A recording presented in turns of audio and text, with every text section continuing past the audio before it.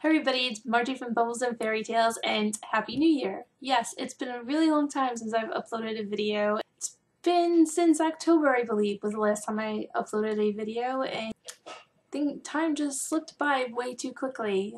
November and December are very busy for my family, and there's like 5 birthdays, 2 anniversaries, and then all the holiday stuff. It just gets to be too much, too overwhelming. So I took a step back and did what I had to do, and now with the new year, things are really slowing down, so I have a little bit of time to come back and start putting up some more book hauls and hopefully a few discussions.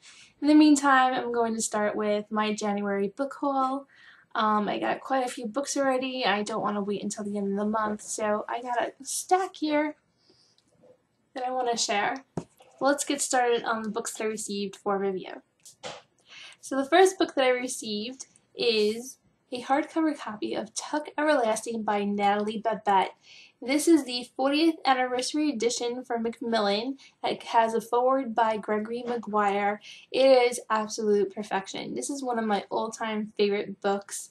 I didn't do much reading on my own in my late teens, and I'm happy to say though, this was one of the ones that I did manage to pick up on my own and fall in love with and reread over and over again. We have numerous copies throughout the house, so I'm really excited that now I have my own hardcover and my kids each have a paperback on their own, and we can one day reread it all together. And there's a blog tour going on hosted by Macmillan. I'll leave down the link, all the links down below, and you guys should definitely check out the tour and check out the new book. All the other books that I've received for review are advanced reader copies from Macmillan. There's 5 more books that I received from them. The first advanced reader copy that I received from them is in middle grade called WITHERWOOD Reform School by Obert Skye. This is a book about 2 siblings, a brother and a sister, who is abandoned at this reform school by their dad. And I believe something happens to the dad, like he's bewitched or something. And he dumps them off at this school, and there's like really odd, weird things going on in the school, and they somehow, some way need to try to escape, leave the school, try to convince their father to wake up and realize that there's some really abnormal things going on here. And I love anything that has to do with like boarding schools and that type of scenery, and there's a mystery and there's adventure going on, and they also asked me to be a part of the blog tour, so I'm really excited about this. I'll leave a link down below for that too. The next book that I received from them is Becoming JINN by Lori Goldstein. This is just beautiful. It's absolutely beautiful. So the finished copy is going to be even more amazing, and cannot wait to see that. This book is obviously about genies. The story focuses on a 16-year-old girl named Azra who lives with her sisters, and they're teaching her all the ways of being a genie, but I don't think she's very good at it, and she keeps messing up on things, on some wishes and things like that. In the meantime, she's living a normal everyday life as a cover-up.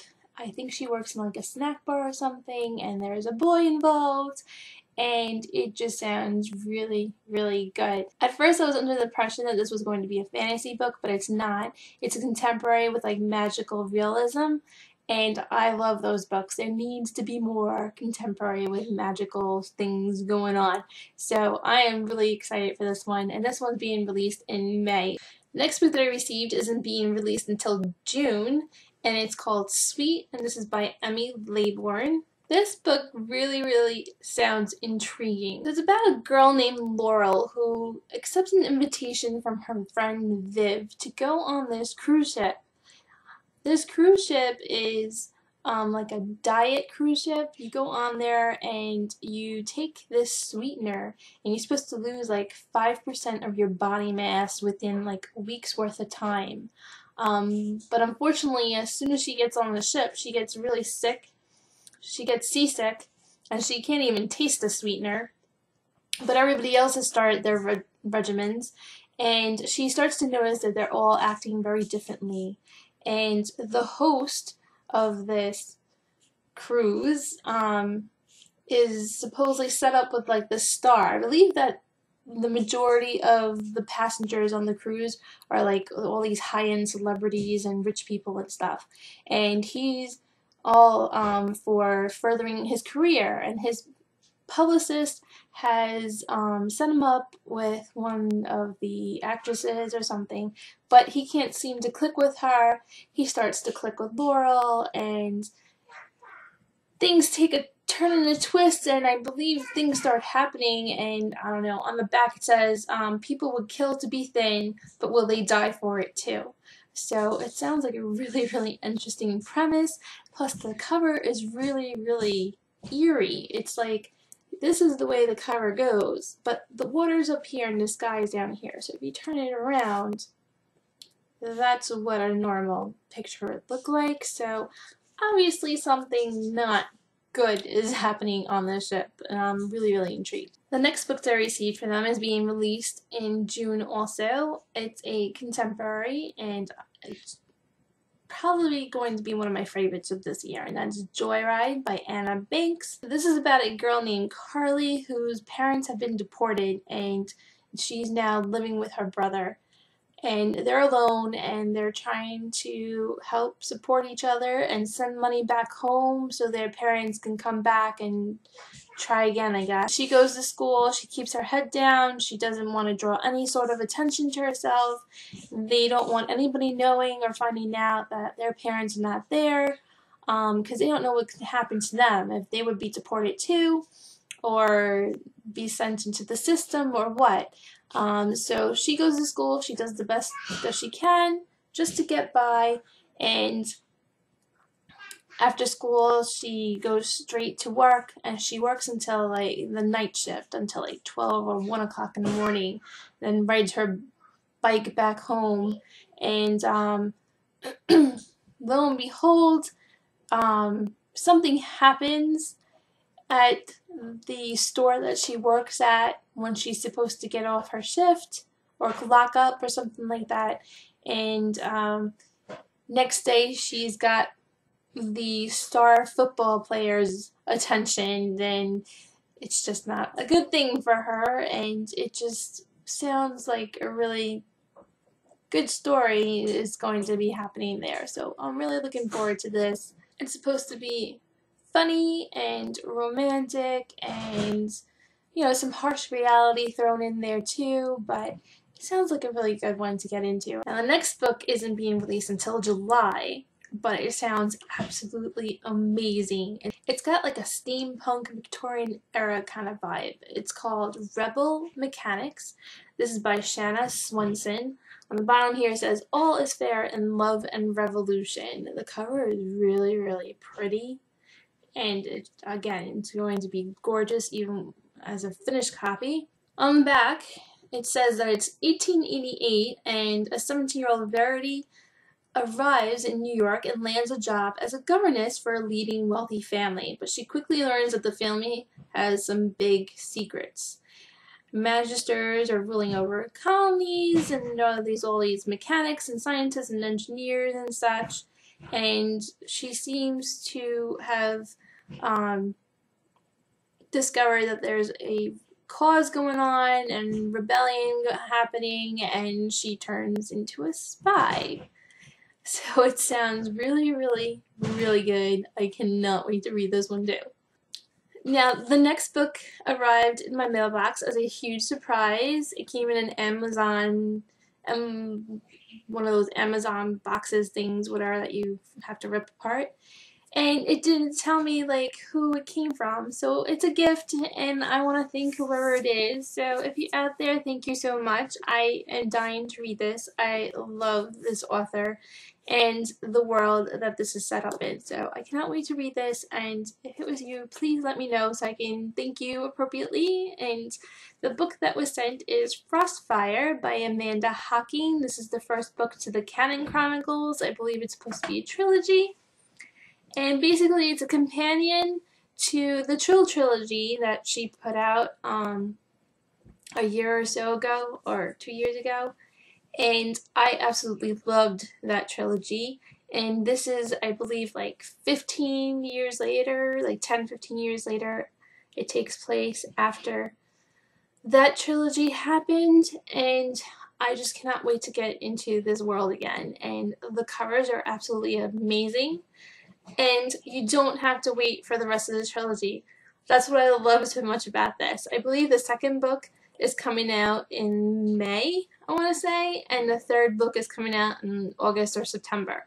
So it's not long to get the other two books.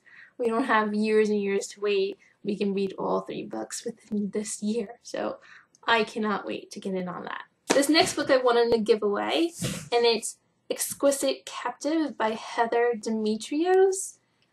This is another genie book. This one sounds epic. I mean, this is like real genie stuff. The main character, Nalia, her whole entire family and loved ones were killed, and she went into hiding, but now she's like stuck inside a bottle. She's sold off to, I believe, people that were involved in destroying her homeland, but I believe like the prince or something really knows who she is, and he offers to help her, but at a very, very high price. And that's kind of all I know, but it sounds so good. The last few books I purchased on the Book Depository. Quite a few years ago, we had to move out of an apartment. Long story short, like half of my books were destroyed, and all the books that I had collected in this collection were goners. So I decided that I'm going to try to build up my collection again, because I loved these issues so much. And the Book Depository and Amazon has a few of them really cheap. These books could be found anywhere between $3 and $5. And that's the Wordsworth Classics. And their spines are so adorable. I'm so happy that I have 3 so far, and hopefully every chance that I can get, I will collect more. So the first 3 that I got is Grimm's Fairy Tales by the Brothers Grimm. And the second one that I bought is Little Prince by Antoine de Saint-Exupery. And the last one is Andersen's Fairy Tales by Hans Christian Andersen. And, you know, I'm all about the fairy tales and stuff, so, and like I said, these little illustrations are just too cute. So I am really looking forward to trying to expand my little library again. So the main reason why I placed a Book Depository order, it was to get my hands on this gorgeous book. It's not sold here in the States yet until August or September, I believe. I'll leave all the links down below. And I couldn't wait. I just couldn't wait anymore. I needed to get my hands on this book. And it is The Sleeper and the Spindle by Neil Gaiman, illustrated by Riddell. And I am so happy that I finally have this book. Now, Bloomsbury is the publisher of this book. Like I said, this has been released, I think, in the UK and Australia. I'm not sure if it was released anywhere else. And it is absolutely beautiful. However, I believe it's HarperCollins that's going to be releasing it here in the States. It's probably the most gorgeous book that I own right now. It is absolutely beautiful. That's what it looks like with the dust jacket on. Now, I'm going to slip this off. You can see her. And I'll just take this off and you can see the back. It's absolutely gorgeous. And then on the inside, it's not a map. It's actually an illustration of the mountains. And when you read the story, there are 2 kingdoms, one on each side of the mountains. And that plays a huge major role, these mountains and stuff. And some of the illustrations in here are absolutely beautiful. They're so dark and gothic and mysterious, and it's just absolutely. I've read it already, and I'm really looking forward to reading it again. Give 5 stars. Loved it. So that's my haul for January. Like I mentioned before, there's a lot of things going on the blog, lots of tours going on and things like that. I'll leave some links down below. However, lots of things will be starting up here on the channel too, so keep an eye on that. And in the meantime, I hope you guys have had a wonderful start to your new year, and I'll talk to you guys soon. Bye.